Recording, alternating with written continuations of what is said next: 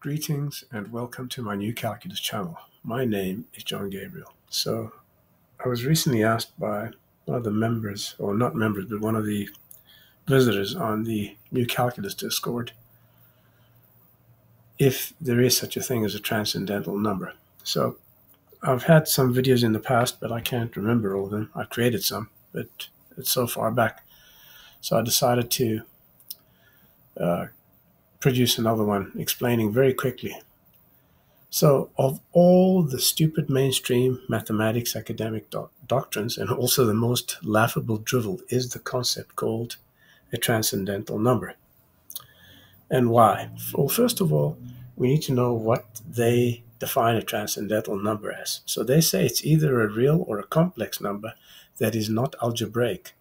Now, be very careful there. It says that is not algebraic.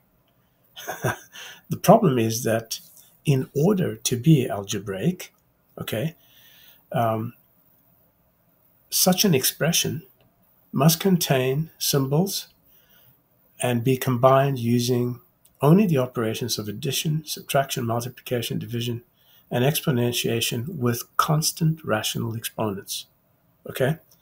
So in other words, it has to be a number. So the adjective finite is redundant, first of all, because there's no such thing as an infinite number of symbols. And to be algebraic, an object so considered must be a number. Now, the fucking morons of the last 200 or 300 years have had problem defining number. They don't know what a number is. That's why you have so many of them not being able to understand why you cannot say that 0.333 ... is well defined as a third. It's not. It's garbage, and it was started by that profound Swiss idiot called Leonhard Euler. So mainstream academics have no clue what is a number. They never have. And no one after Euclid and before me understood these things. I understand these things better than any human alive, or any human at least in the last 2,300 years. So to say that a transcendental object is a number is already a contradiction, because to not be algebraic implies no number. Now, of course, this is a typical mainstream definition defining objects in terms of attributes they do not possess. But if it does not possess the attribute of being a number, how can they call it a number?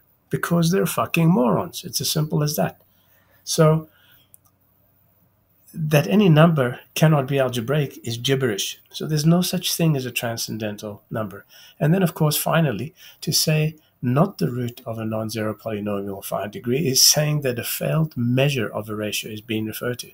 So, for example, you want to call pi a number, you have a problem because it doesn't measure any ratio. And a number is a name given to a measure that describes a ratio of magnitudes. There is no number that describes the ratio of a circle's circumference to its diameter, that describes the measure of that ratio. And this directly implies that the constant pi cannot be a number. Of course, when we use pi, it is always a number because it is a finite number of symbols, which is kind of stupid saying a finite number of symbols because there isn't anything such as an infinite number. So these facts all confirm that the incorrigible morons of mainstream mathematics academia have never understood the concept of number. And of course, then came along that idiot George Cantor and just took things a lot more south than they already were.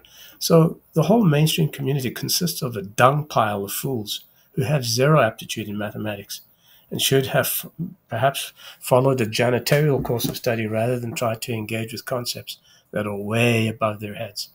If you're not already a subscriber, become one. Follow me on academia.edu. Click like, tell your friends about this, your parents, your priests, everyone else that you know.